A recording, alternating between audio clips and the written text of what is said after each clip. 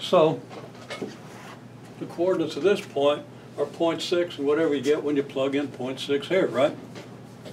Now, -5 times 0.6 is -3, so that added to 6 gives you 3. And then you got to multiply that by 4t squared. T squared is 0.36. 4 times that is 1.44. Add that to 3, you get 4.44. Okay?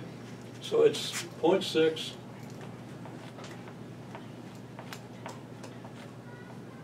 4.44. And that fits real well with my 4.4 estimate here. Okay, I got something a little less than 4.4 than 0.4 when I did, actually something a little more than 0.4.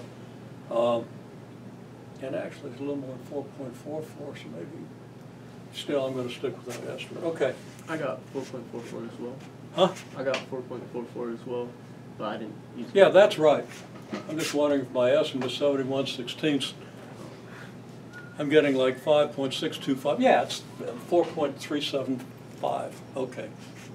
So, just mental foolishness. Okay. If we plug in 0.7, we get a 3.5 here, right? -3.5, which when added to 6 gives us 2.5, right? Now, 0.7 squared is 0.49. 4 times that's 1.96. We add that to 2.5, and we get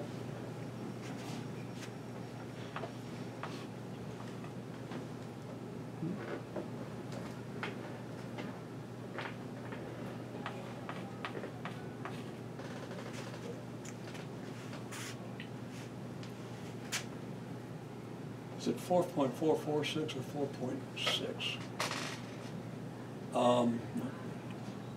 Yeah, I've got too many 4s in there. It's going to be 3.5. Did you get 4.46? Well, I'm still at this part, but wouldn't it be 3.5 instead of 2.5? What now? 5 times 0.7. 5 times 0.5 is 3.5. When you subtract that from 6, you get 2.5, and you add that to 1.96. No, I mean the times 0.7. I'm not going to worry about the arithmetic. I'm pretty sure that's right. Everybody get that? Everybody should have gotten that. Just numbers. Gave you plenty of time. Okay? I see where the 2.5 came from. If you didn't, well, I don't usually put time limits on tests, so maybe you'll live, but I think that's right. It's reasonable. You can check the numbers. You have to know what to do to get these numbers. Yeah, I got that.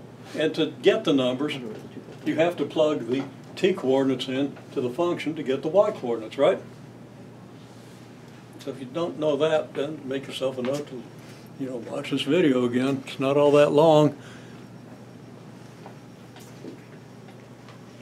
And I'm going to cut it off before it gets much longer. Matter of fact, I'm going to cut it off right now, because now that we have these numbers, tell me what the slope of this line is, or the slope associated with this triangle. What's the rise, what's the run, and what's the slope? In other words, finish labeling the triangle.